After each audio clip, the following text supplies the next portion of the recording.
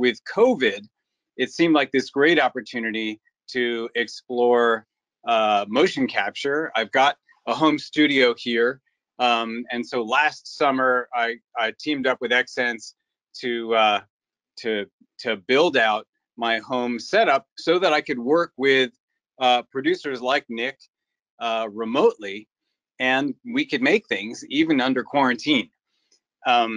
So I don't see it necessarily changing so much after we all get out. Now, you know, we're all vaccinated, we're getting vaccinated, which means we can travel, we can be in person, but it turns out we've learned a lot about how to work remote in ways that are really productive. So all the pre-production work that goes on in figuring out, you know, how does this character's rig match a particular actor's motion, and what does the actor need to do in their homework to learn to embody that particular actor, that skin, right? And we only need to get in person because he can direct me over Zoom, and we have a VPN, so my data pipes directly to him. That's what we're going to show you. We only really need to be in the same volume at the same time if we're doing fight choreography, or where the line of sight between two characters makes a lot of sense to, you know, keep it real at that time.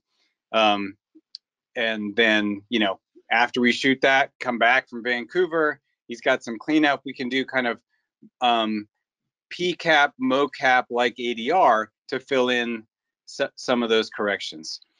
So let me switch my view so you can see, you know, so here's me sitting in a chair, right?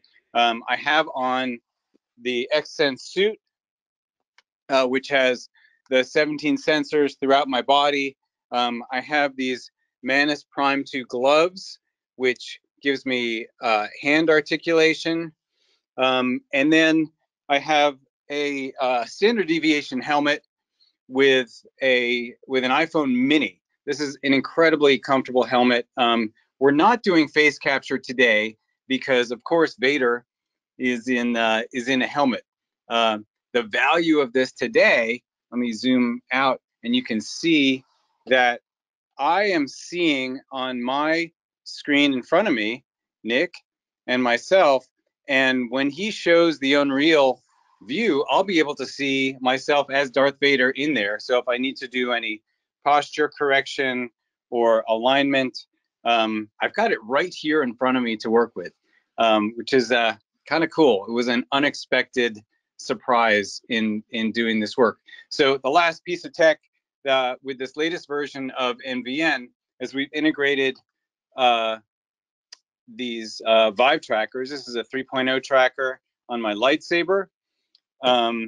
We also have one on my elbow, and the reason for that is because the NVN suit is using inertial sensors. It's filled with accelerometers, so it's the relative motion and relative position, but we can get drift. So with just one sensor on my body that grounds it with these various towers around the room, it locks my position into a very specific place. And then when I have an object like this saber that I can, you know, toss back and forth, we now have an object that can come right into Unreal and be, you know, be used in that sort of way. That's probably enough of an introduction there. Yeah. What I'll do is I'll actually pull you into. I'm sure everyone can see on my screen now that we can see the what I'm looking at. So I'm going to get rid of myself here. And this is Unreal. This is just the viewport, so you can see I can move around here. Here's our Darth Vader, and we've actually gone in here and we've plugged in the live link over here. I can see we're on a VPN together, so that now I can see all of Eric's stuff here. So we've plugged that into here. So when we hit play, and I'm just going to bring up a camera. I've actually kind of got a cool little rig behind me here, if you guys can see this. Now, this is a virtual camera rig. It's kind of a physical version of, or a physical controller for what we're looking at here. So what I can do is I can switch this on, and what we're going to do is we're just going to go through a couple of shots here. I'm going to show you the process of how we do it with Unreal Engine and virtual production. So I'm going to turn this on here because this helps the DP. This is kind of just, yeah, it plugs directly in here. This helps the DP actually see what he's seeing. I'm using a Decklink media capture card. So when I hit play here, actually, I'm just quickly plug that into Cam. Okay, and then I'm going to play that, and then you're going to be able to see. Oh, hold on, let's just start that again. So yeah, actually, this virtual camera here has. I'll show you here real quick.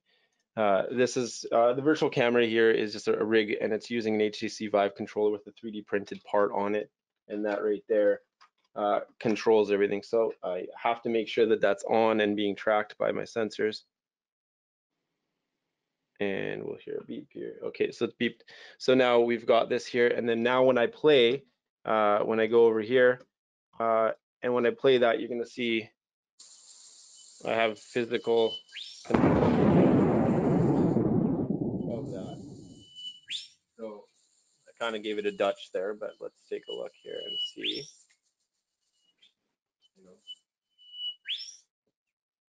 So here's our shot. I'm gonna restart that so you can see the cool stuff.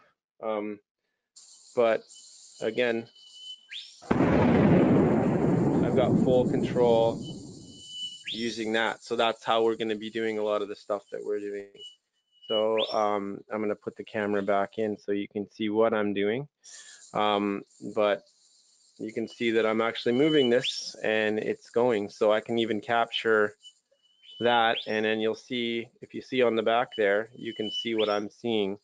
I'll full screen that for you guys. So focus, but now you can see that this camera is showing me. So as a DP, what I can do is I can disable or open this, pop this out of here, and it's just a camera rig that I can actually go around, and I can kind of, you know, I can DP, I can see things, I can do whatever I need to do, and I don't have to be looking at the computer and going back and seeing where I'm at, because, you know, that's that. So really handy rig for some of that stuff. So I guess what I'll do here is we'll go ahead and we'll get some shots. We'll get into some shots here, and keep in mind this isn't rendered. None of this is rendered here. This is kind of our means we're going to stream it in real time.